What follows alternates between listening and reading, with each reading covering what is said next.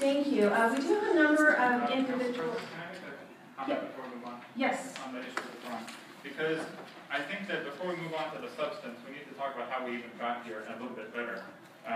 There was, just so that we don't end up in this kind of scenario in the future, in this particular case, I actually was the one that said, hey, wait a minute, stop, time out, let's do this, and then just the ball kept rolling anyway, which is fine. You actually voted for it, Mr. Let Tarazi. me finish my point. The point was that, no, I did. You did vote for it. Let me finish one point at a time, and then we can discuss. Right?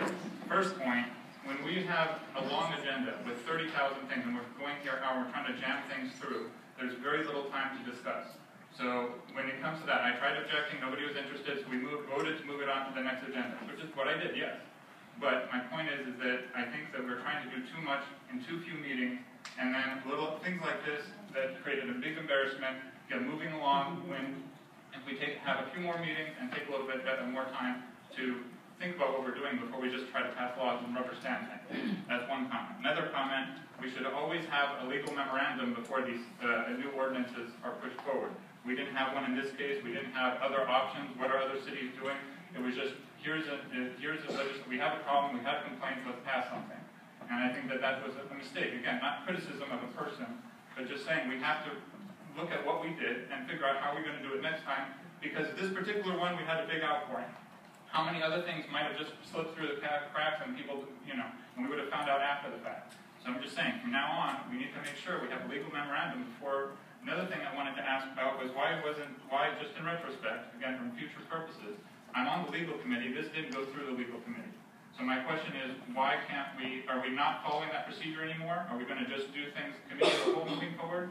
I just want to make sure that our procedures, again, and I'm not even against that, I mean, the substance is one thing, the procedures need to make sure we're following what we're doing it deliberative, and not just sort of, okay, the administration found something, put it up, let's push it through, because we have 30 other things to run to before the time runs out. So I'm commenting on that because I think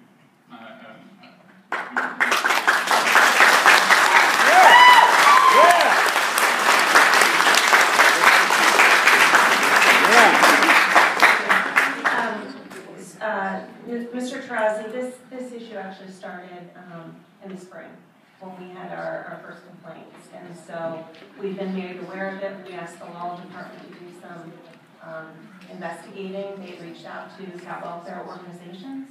I don't think having these individuals here is a bad thing. I think that the more input that we could get on the issues that we do is positive. Nothing was rammed through. All legislation has to have 3 separate hearings.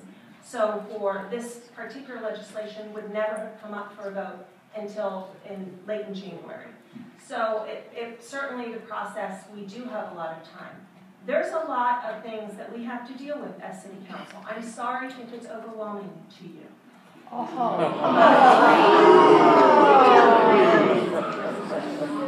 Well, you had an opportunity to ask that the legislation be held in committee.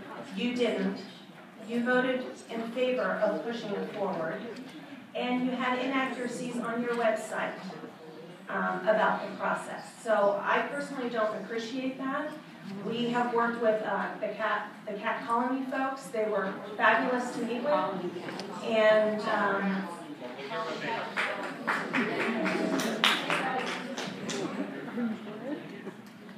any other questions? Okay, we don't have the legislation pending before us, but we have a few folks that have signed in. You can,